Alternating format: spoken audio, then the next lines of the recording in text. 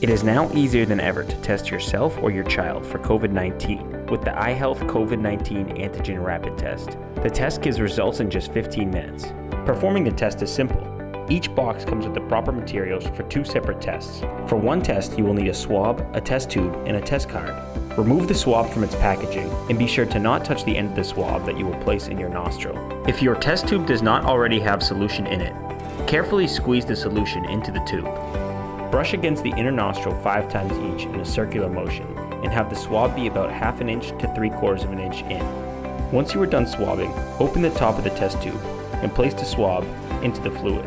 Stir the swab in the fluid 15 times and squeeze the side of the tube as you pull the swab out. Then tighten the top of the test tube.